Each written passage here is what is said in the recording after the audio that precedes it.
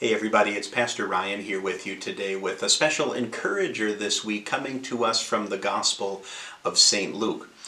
I don't know what it's like for you, but on occasion I go to those places in Scripture that have some of my favorite, most familiar stories, and while I'm there at the familiar stories, there are always these other parables, teachings, ministry moments, and miracles of Jesus that are kind of sprinkled in between. Some that could be familiar, others that maybe just because of the topic haven't been dug into in some time. Either way, we're on the road with Jesus. For my part, especially in my personal devotional life, I went to Luke chapter 8 to look at a parallel account of a time where Jesus calms the storm. And it's right after that story in Luke chapter 8 where Jesus heals a man who is otherwise demon-struck. And he exorcises those demons, he casts them out, and then gives the man, again, the only perhaps charge, the only word given to the man himself after he addresses the demons that are within.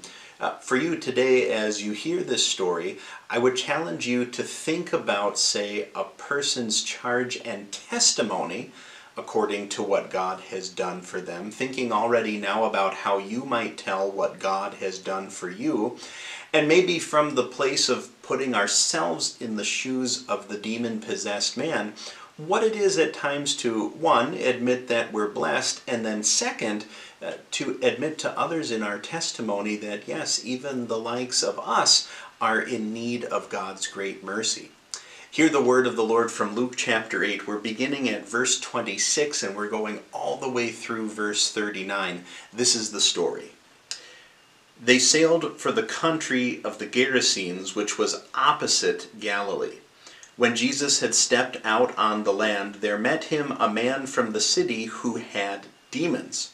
From a long time he had worn no clothes. He had not lived in a house, but he lived instead among the tombs. When he saw Jesus, he cried out and fell down before him and said with a loud voice, "What have you to do with me, Jesus, Son of the Most High God? I beg you, do not torment me." He had commanded the unclean spirit to come out of the man, for many a time it had seized him. He was kept under guard, he was bound with chains and with shackles, but he would break those bonds and be driven out by the demon into the desert. And so Jesus asked him, "What is your name?" He responded, "Legion," for many demons had entered him. So then they begged Jesus not to command them to depart into the abyss. There was a large herd of pigs feeding on the hillside, and they begged Jesus to let him enter these. So he gave them permission. The demons came out of the man, and they entered the pigs, and then the herd rushed down the steep bank into the lake, and they were drowned. When the herdsmen saw what had happened, they fled and told it in the city and in the countryside. So then people went out to see what had happened. They came to Jesus and found the man from whom the demons had gone, sitting at the feet of Jesus, clothed again, and now in his right mind. They were sore afraid of the sight they saw. Those who had seen the event told how the demon-possessed man had been healed. And so then all the people from the surrounding country of the Gerasenes asked him to depart from them, because they were seized with a great fright. So he got into the boat and he returned. The man from whom the demons had gone begged that he might be with Jesus, but Jesus sent him away from him, saying, "Return to your home and declare just how much God has done for you." And so the man went away, proclaiming throughout the whole city how much Jesus had done for him. Now this is a rather beautiful story. Maybe it is from a place of strange and peculiar. Yes, even I too remember something of this story with the demons that were cast into the herds of pigs. You might wonder for a moment how that might have affected the livelihood of the pig herders. Nonetheless, you see their response to go into the town and to cover the countryside and to tell the great stories of this miracle that had been worked. That before and after moment is also important, to see how much this man had suffered where demons were coming and going, and even at times perhaps where they were cast out, it was as if to say the man's mind and heart and soul were completely clean and laid bare so that other demons could kind of just go right along in as he may have invited them to do so. To not be able to make any homestead in his community, but to live among the graves, and to the point where he might have been such a threat or caused such a great fear in society that he was bound and chained and shackled. There's so much bound up in this man that, could you say it this way? A slave to sin, a slave to death, a slave to the powers of hell, and yet still being able to cry out to the one and only Master who would be able to liberate him from all of these bonds. Now, what's crucial in the wake of the miracle is not just the response of the herdsmen and not just the response of the townspeople and those who might have even known the man very well, but to see just how much in the great wake of fear in society the man desperately wanted to be on the road with Jesus, as if to say, Lord Jesus, make me one of your disciples, let me be with you. At this moment in Scripture, as the Gospels have foretold, even the likes of those who are under the earth, those who are in the spiritual realm, those who are on the side of evil, know exactly who Jesus is and what he's come to do.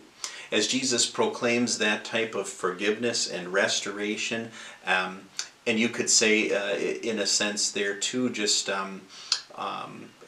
my goodness, his ability to loose the bonds of prisoners, as was foretold in the Old Testament.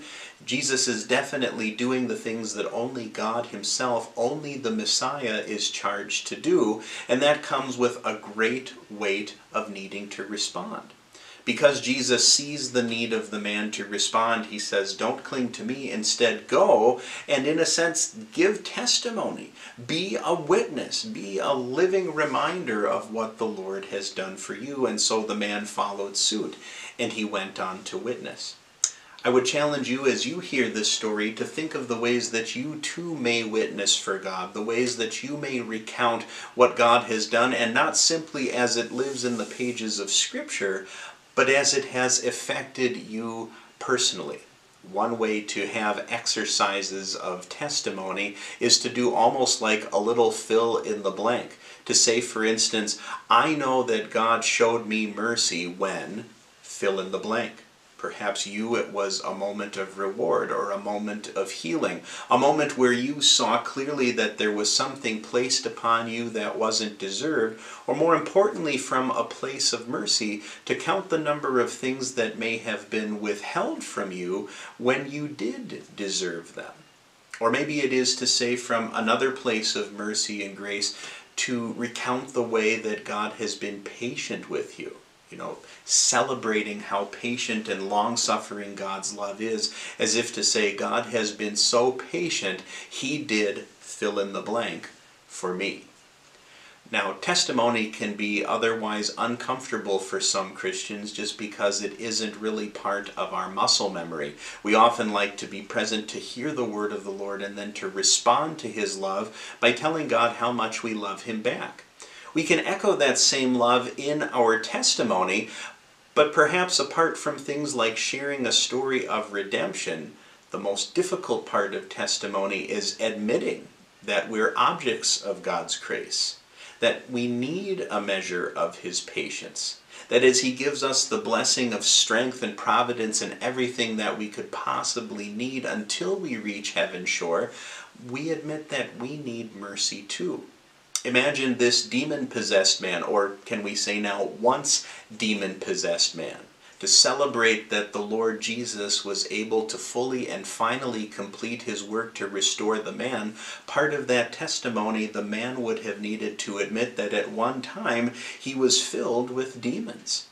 I don't know what it's like for you, but to move from that place of discomfort and distress because of the power that sin has over us, ignoring those invitations to be on the side of evil and embracing what our Lord and Savior Jesus has to offer, yes, it can be uncomfortable to mention those moments where we must be the object of God's grace and mercy. But oh, what joy to celebrate then not only the present but the eternal reward that is ours when we see and sense that Jesus is near and what he has availed for us by his own sacrifice. In so many ways, this reflects perhaps Abraham's call in the way that we're blessed to be a blessing. My prayer for you today is that you might go on to bless others, yes, perhaps with physical and earthly things that would meet their needs. It's good to feed the hungry. It's good to give charity and alms to the poor.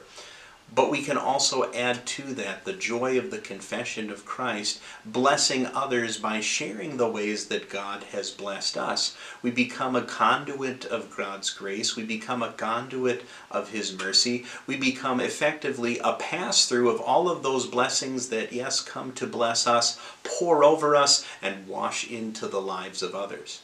May God bless you as you celebrate the way that you once were but now are in Christ, called to be His own, and certainly celebrating the blessings as a fellow child of God. To Him be all glory. We'll see you soon. God's peace and good health to you today. Bye-bye for now.